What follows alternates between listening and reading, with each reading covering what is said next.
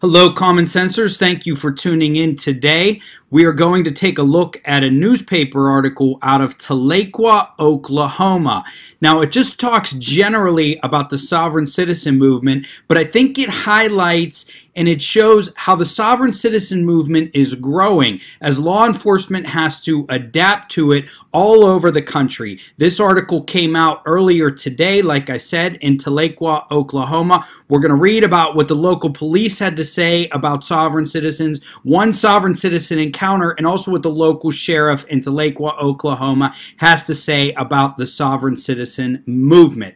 Thank you for tuning in, Common Sense Academy. If you like my content, please subscribe, like, comment, and share. It's a free way to support the show and also give me incentive to make more videos, more content that you love. Also, I have an email list in the description below.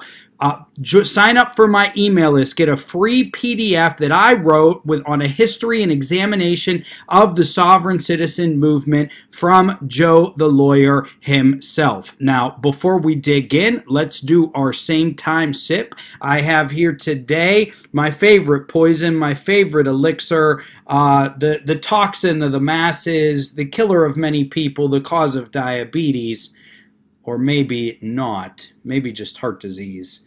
Diet Pepsi.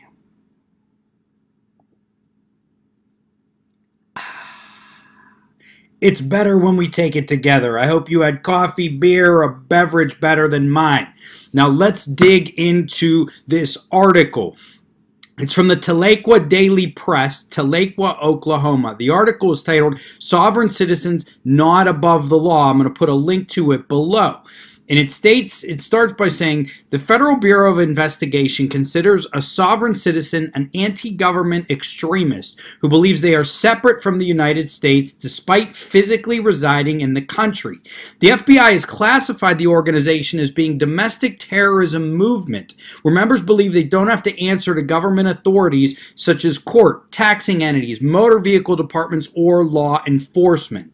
When a person who declares themselves free of laws is pulled over or detained for breaking the law, the encounter can become unpredictable. Tahlequah Police Chief Nate King said it's uncommon for his department to come across an individual who claims to be a sovereign citizen. However, every officer participates in an annual training that prepares them for an encounter.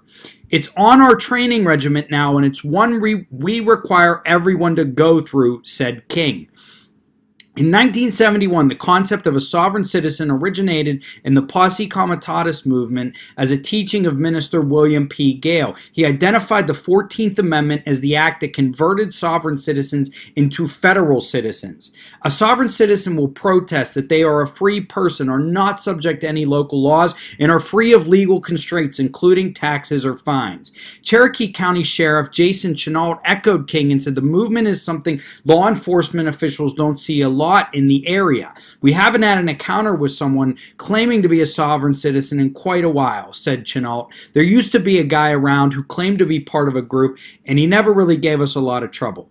The sheriff said the sheriff department doesn't participate in a special training to deal with these specific members, but it is something that's discussed with deputies. There is no sovereign citizen, said Chenault. It's not reality, and if you're going to be driving or living in the state of Oklahoma and the United States of America, you've got to abide by the laws just like everyone else does. It doesn't matter what you belong to or what you think you belong to. On April 20th, Tahlequah police officer Matthew Fritz pulled over a driver on Bertha Parker bypass for a seatbelt violation. Clayton Price Rowe quickly began filming Fritz and asked for his name and badge number. Fritz asked for Rowe's driver's license and proof of insurance, but Rowe continued to film the traffic stop while he read from a script of talking points on his phone. I just wish to inform you I was not engaged in transportation. I'm not commercial use of a highway. Are you aware that I have informed you of that? Rowe asked. I was engaged in my free right of travel. The driver argued that since he wasn't arrested or detained, he didn't have to give the officer his information. However, Fritz warned Rowe many times that he could be arrested for obstruction since he refused to hand over his license and insurance while he was being detained.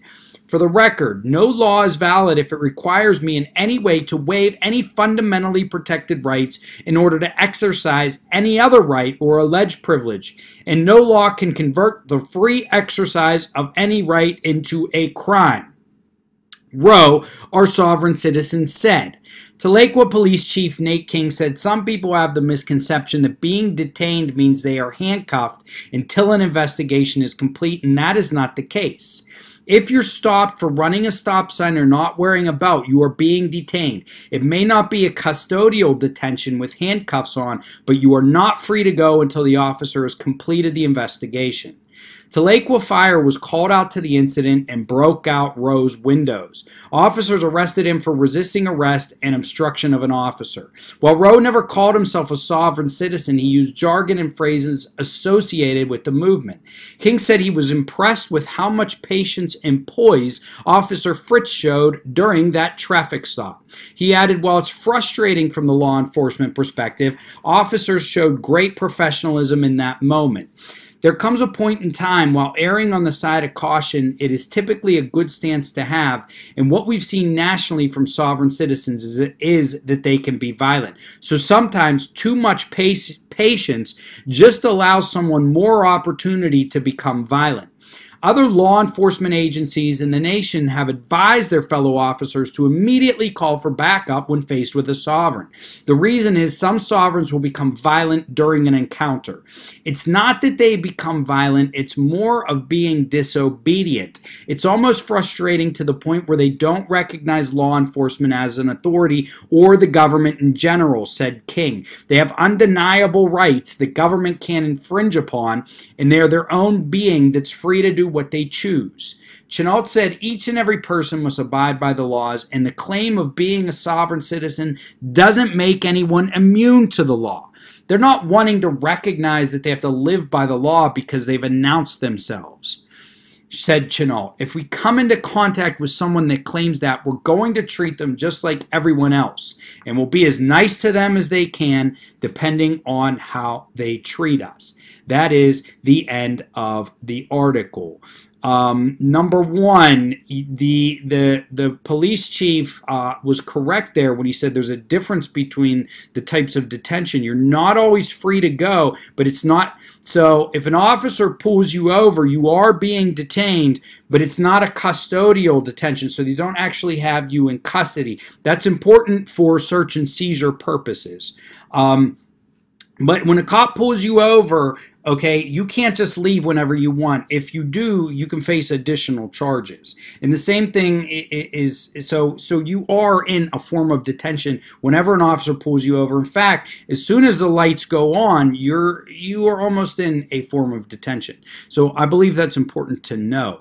Obviously, these sovereign citizens don't recognize it. I thought, this guy, we get this sovereign citizen reading the talking points from the cell phone. That goes back to some of the earlier points that I mentioned, that I believe the movement is growing because of the dissemination of information on the internet. I know most of you agree with me, but what are these idiots doing? They're downloading these sovereign citizen texts and saving them on their phone so they can spit them out like they're magic words when a cop pulls them over. Like, dude, look up what a defense attorney has to say. There are magic words out there. You're just not nailing them, okay? They're just not nailing them right.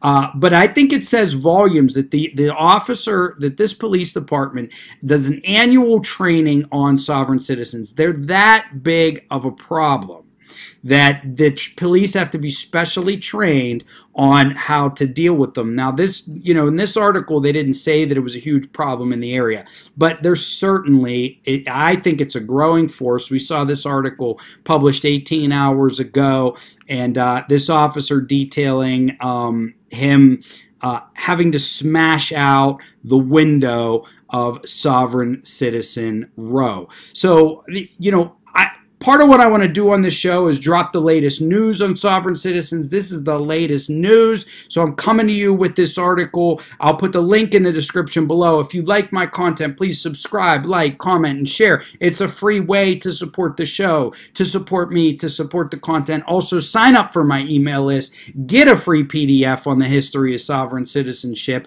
and join me for more shows in the future.